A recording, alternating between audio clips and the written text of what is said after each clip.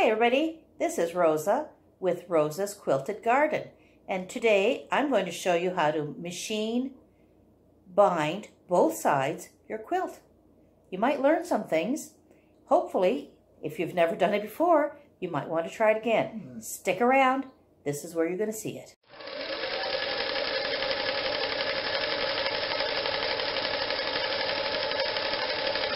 Hi, okay, I'm going to take a great big deep gulp. Here is my Princess Zelda. She's my companion. She follows me. She's attached to my hip, I think. So this is my quilting room. And remember I told you sometimes it gets really messy? Well, right now I'm in the middle of binding a quilt. And I thought, well, why don't I invite you along to show you how I'm doing my binding? Most of my bindings are done by machine. If I were to do something, well, you know, like a heirloom quilt or something that I spent a lot of time on, I would probably do it by hand. And I might be putting up a vlog on how to do it by hand at some point in the future. But right now, we're going to go by machine. So I just wanted to point out, you see this big bag here that's kind of overflowing? That's our leftover batting and snippets of fabric and everything. And there is, it's all washable. So at some point when it gets too full, I usually make cat beds. So I'll be making some of those soon. Stick around and subscribe because I will be posting that. So just a moment. As you can see, I'm holding my cell phone. So for this quilt, I decided... Well, let me start over here. What happened is our guild was asked to do quilts for our local hospice, and we were quite honored. And the only requirement was to put a sunflower in there. Now, see, these are mostly orphan blocks. And I surround them by a unifying color, usually. In this case, it was that yellow. And it was just blocks that I found, and then sometimes I surrounded it with the sunflower. And as I said, right now I'm doing the binding. So I thought, well, what color shall I do the binding? Well, I also have a system that, let me take you around here. Try not to move too fast so you don't get dizzy here. But I have a system here that's taken from Bonnie Hunter. She is my absolutely idol. I just love her. And I didn't go quite as far as what she did, but what's loose, like you see it's all red and purple. It's all indicated by colors. So what is loose in those containers is 2-inch strips, and what's in the Ziploc are 2.5-inch strips. So I grabbed a bunch of 2.5-inch strips and I decided to put them together. And I tried to go with the yellow and the browns.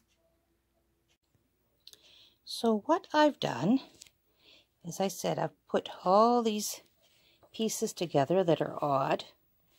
And I thought it would add, you know, a bit of interest. If you're in bed and you're not well, you may like to look at the borders, or the binding rather, and say, oh, look at that. There's horses. Where are my horses here? There's a picture of a horse. And here's pineapples. So that's going to be my binding. Now, if you don't know how to do your binding on the 45-inch, that might be something, once again, that I'll be showing in the future, how I do mine. It's fairly easy. And I've done bindings at different sizes, and I've gone back to the 2.5-inch only because I like it. I like what's easy schmeezy. 2-inch, 2.25-inch certainly does a better job, but you have to go slower, and I'll be showing you that in the future. But this is a 2.5-inch, and I'm going to finish ironing this, and then I'll show you how I put it on the quilt. Okay, normally when I get to this part of the binding, this is where I'd go, holy Halifax. But I'm glad that we got and I'll show you where I'm at here. I'm glad that I'm here so that I can give you a trick on what happens when you get here. So let's start from the beginning. When you're machine binding on both sides, you start from the back of the quilt, and this is what I'm doing. And whether you're doing strips of multicolors or it's all the same, at some point you're going to have to sew them on the 45 to patch them together, okay, to sew them together.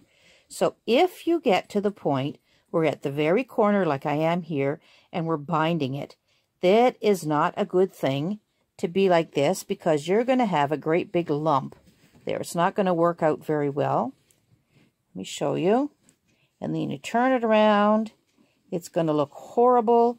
It's going to be all lumpy and bumpy. Now, I'm by no means very fussy, as some of you might know.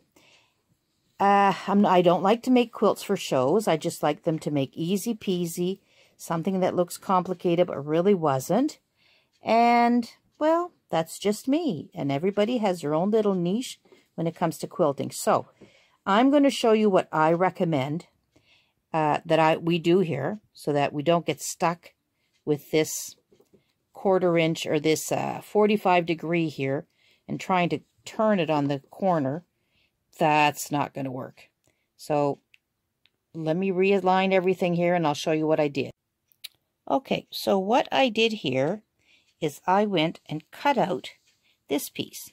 It's no big loss. It's just a tiny little strip, and I cut it off here so that when I go to sew another piece onto this, I'll be able to backspace, and the 45 will go here rather than there. It will look a lot better. Now, one thing, I might not have enough fabric to attach to the other piece, so I may have to rip a bit. And I didn't want to add, this is the other one here, I didn't want to add black on black. Like I try to, even though it is kind of scrappy binding, I like to put, you know, dark and yellow and add different colors. So I'm going to have to dig in my stash and find another piece here to put in between. Okay, so now I went and added, remember I cut off that piece, and then I went and added this beautiful fall color, and then I attached it to my black. Now this was already pre-ironed. I just wanted to show you here that you really need to iron this out, and the best way to do this when you're doing binding is to iron it open, iron it flat. Okay, so I've got to go to the iron, and I don't think you need to watch me do this. Iron this open, the seams, and then fold it over, just like these are, so that it folds over nicely onto itself, and I can continue sewing.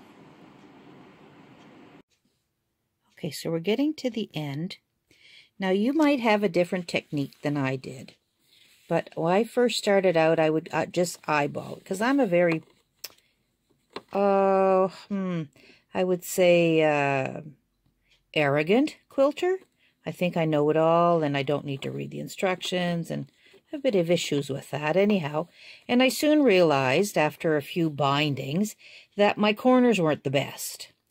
Well, then I thought, okay, Rosa, we're going to have to get the ruler out and measure it.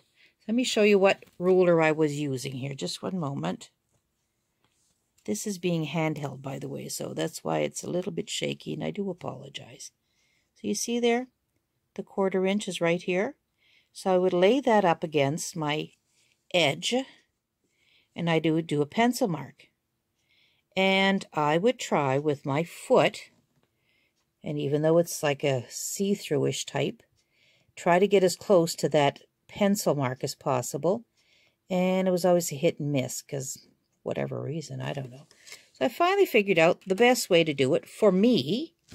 Now some of you experienced quilters might do it a different way, but I sew it to the very edge, and I think that I'm almost at the very end, and then I'll cut my thread. Then I will look at it and say, oh, it is a 1/4 inch. 1/4 inch really isn't very big. Or I'd say, oh, I just need to remove, not really remove, loosen up a thread or two. And then I get my 1/4 inch. I'll show you what I mean. When you think you're almost at the very edge here, and you can feel with your finger, and you can see where the threads are here. See? And in my head, I thought, okay, I'm almost at the edge. But when I lift it up, I said, oh, look, there's a few loose threads here, and I did make it to the 1/4 inch. I might pull out that last thread there. Gosh darn, we're having trouble focusing. Sorry, folks. I might pull out a thread or two, and then I'll pivot it around and do the 45 degree. So just a moment. Here's another thing I was doing wrong. You know when you do your 45 degrees here, this is hard to film and to hold the camera at the same time. When you do your 45 degree and nope, this is not working. Okay, so when you do your 45 degree, you bend your fabric and you fold it over, right? This here is supposed to be one straight line, and your edge on here is supposed to be even. This is really horrible, horrible, horrible. I think I'm going to need my tripod. Anyhow, what I needed to do is to make sure that your fabric makes it to the very edge. Sometimes I would go like this. You see that? 1/8 of a difference? That made a difference when I went to fold it. So you make sure it goes right to the edge. Make sure that you're 45 degrees. Oh, see, it's not quite. I'll have to readjust it. And make sure the edge here comes out proper. It follows the line. So you've got there to be careful, there to be careful, and make sure that your 45 is 45 degrees on your fold. So once again, here's another corner that, you know what's going to happen. It's going to end up with that 45 degree on there, and that's not going to bend very nicely. So I'm going to have to cut this and splice it. I guess that's the word we could use, splicing. So I'll be right back. As I'm holding my camera, I really need to have a better system here. You see, I'm getting towards the end here, and this is my beginning. You see? So I'm just going to lay this flat up against the edge. There you go. And some of you, your jaws might drop and say, oh my gosh, you can't do that. Well, why not? I just did it. I've done it several times, and the quilt police didn't come and arrest me. So what you need to do is you're going to attach these together. I usually put a safety pin. If I flatten that out, and that's where it ends, and I put a safety pin, and that's where it goes, rather. Then I put a safety pin, and then I will feel the lump here, and I'll put a mark through it. So let me set it up, and I'll show you what it looks like. So I've pulled the fabric taut, folded it over, felt the bump. There's a bump there. That's where I put my line. I've got it pinned so it's not moving.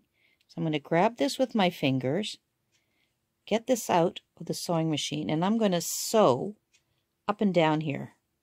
Instead of doing a 45 inch, I'm going to do up and down.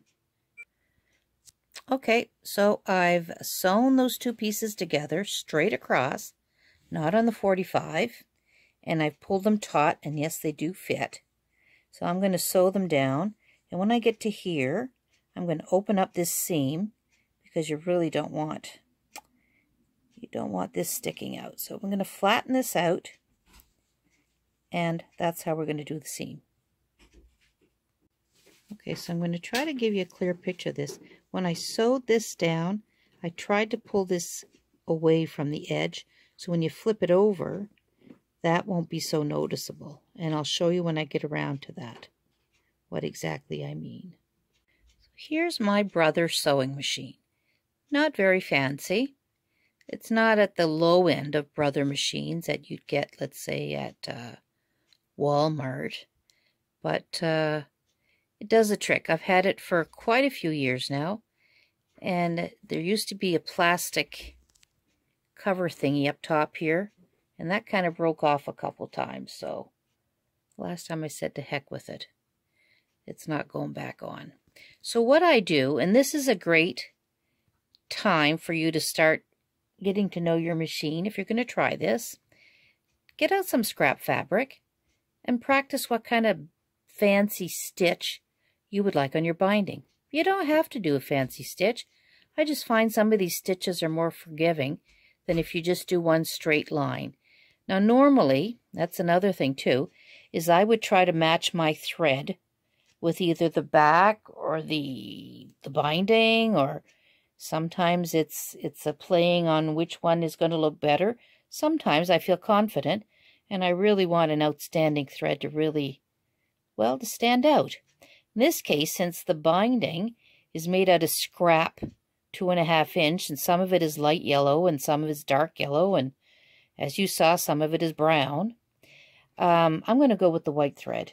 I'm going to be a bit brave here, and we'll see where we go. So let me show you how I figure out which, and I've tried different ones, I'll be honest with you. I've tried different stitches, and I always seem to go back to the same one. I'm going to go here. You can see my stitchery. Whoops, nope, there. And I go to the leafy one here, which I've done, by the way.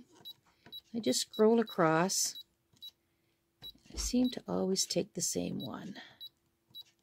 Done that one before. I've done that one before. I think I've done that one, but this is the one I always go to. It seems to be more forgiving.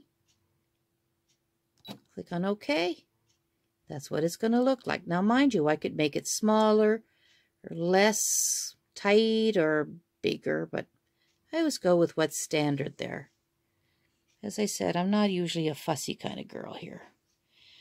So my main goal is to attach the binding on the other side, to do it quick, because I just don't have time to sit around and do a fair-sized quilt here, by hand. And I've already committed. So normally when you do binding, if you're going to do it by hand, you would sew it from the top, flip it over, and then this side, you would do it by hand. But since I'm machine binding, it's the complete opposite. Is you sew on the back, we're going to flip it over to the top, and it's going to give us more maneuverability to hide this. See that line? That line that's sewed here? That there is what attached the binding. So my main goal is to hide all of this, to make sure I can pull where there's no loose pockets here, that it's nice and tight, and make sure it doesn't come apart. So let's see. I'll show you when I get to the Okay, so I'm still quilting along here. Just wanted to tell you, not a great fan of pins unless I absolutely need them. As I said, I'm somewhat of a lazy quilter, or easy schmeezy. But I think when you get to these corners, I've tried to do it by hand and it just doesn't work. So you really need to stick a pin in there temporarily until the foot, gathers on this corner here, and you've got the needle in there. And then you can pull the pin out and pivot it around. So folks, I've just finished the binding. I think I did a pretty darn good job. I don't want to brag, but the trick is practice, practice, practice. And you know what the best thing to practice on is? Placemats. Mug rugs, cat mat or dog mat. These people don't mind. You need to pull out, I would practice on scrap fabric. Finally find the one that you really like. Now this is that decorative stitch, but done on the darker binding part. As you can see, it looks pretty darn good. And then we get to this part here, which is another color of the binding. Get a good shot here so you can barely see that decorative stitch. Cut to the corner, and then we get back into the darker one where you see it better, and the lighter, and so on and so forth. Oh yeah, that's my slogan, isn't it? So here's the final part of doing a binding on the quilt. And I found that this helps an awful lot. So I put a safety pin here. It's temporary, and it's pointing, I always say it's pointing towards that way. So what I do is sometimes I take off my glasses. I can see better without my glasses, but I will go the whole length and cut any loose threads. The safety pin, I'll point back to the safety pin, is just to tell me when I've gone all the way around. And when I come back across and I come towards here, then I know I've done all this side, and all the loose threads and anything that I can catch gets cut. Or, holy Halifax, if, you know, didn't catch quite, or there's some fabric poking out, then I might have to take it all apart, that certain section, and redo it. So then once that's finished, I take out the safety pin, and I will go on the other side. Let's go see, for example, here. I will put the safety pin, and I'll make sure that it's pointing towards there, and then that's the direction I will go. When I come across it, then I will know that I have done my quality control. That's what I call it, my quality control on my binding, so that everything is A-OK and there's no loose threads. Hi, so I'm glad you got to view that. Hopefully you learned a few things. I'll tell you what I learned is the fact that I think I need something to hold the camera while I'm quilting. And I'm going shopping pretty soon. Might have some quilty trips to share with you, not sure, but I'm going to look for something for my cell phone to try out. I've got 2 other little cameras. Maybe we'll try those out the next video clip. We shall see. And once again, if the spirit moves you, give me a like, share on the YouTube channel, press notifications so that you can get all my YouTubes uploaded. And there's a little bell that comes with that. Click on the bell, and then you will be notified by email when I post a new YouTube video. So for now, I'd like to wish you a great day. Hope you get a chance to try these bindings. As I said, they're excellent to try on placemats or doggy mats or cat mats. Usually those little fur babies, they don't really complain about whether the stitching is done right or not. Try out your fancy stitches. They're not just there for decoration. They're decorative stitches. They're meant to be used. So I'm going to wish you say goodbye, and so on and so forth.